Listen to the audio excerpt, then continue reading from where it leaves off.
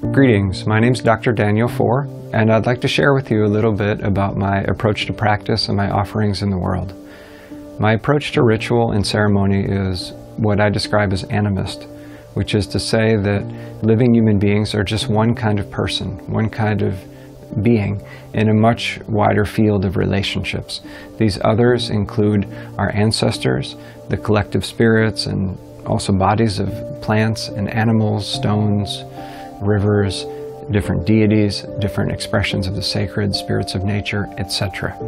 From an animist framework, living human beings ideally seek to relate well and consciously and humbly and effectively with this much wider field of relationships, because it's the right thing to do, because it's enjoyable, and because learning to relate well with the others allows us to bring out our unique gifts and passion and purpose and destiny in the world.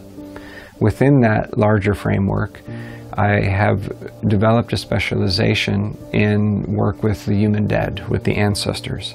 This is the focus of much of my public teaching and also of my book, Ancestral Medicine, Rituals for Personal and Family Healing.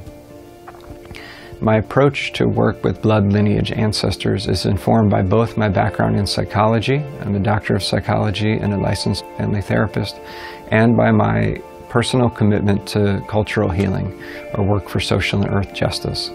And I'm committed to approaching ritual and ceremony in a way that's non-dogmatic, empowering, kind, and rooted in a sensibility that's inclusive to people of different cultural backgrounds, different backgrounds with respect to race, gender, culture, country of origin, and committed to helping people to get really solid with the foundations of relationship with their ancestors and to approach respectfully, but at depth, relationships with the other than humans. If you have a draw and a passion to reconnection with ceremony, with earth-honoring wisdom, know that that can be done in a way that's culturally mindful and extremely nourishing and empowering. In terms of my own specific training and background, I happen to be a priest and an initiate in Ifa Risha tradition, which is based in Yoruba-speaking West Africa, in the lineage of Oluwafalu Adesanya Woyade from Oderemo. And I've also trained with my own ancestral traditions of German, English, Irish, paganism, and revival forms of shamanism. I've been a student of Islam and lived in North Africa. I'm a student of the Dharma and of other indigenous systems.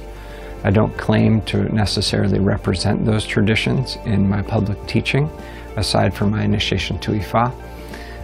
However, they inform my practice, and in that sense, I invite you, if you feel I may have something of benefit to you, to reach out and consider what I'm bringing forward. For more information, check out ancestralmedicine.org. Thanks so much.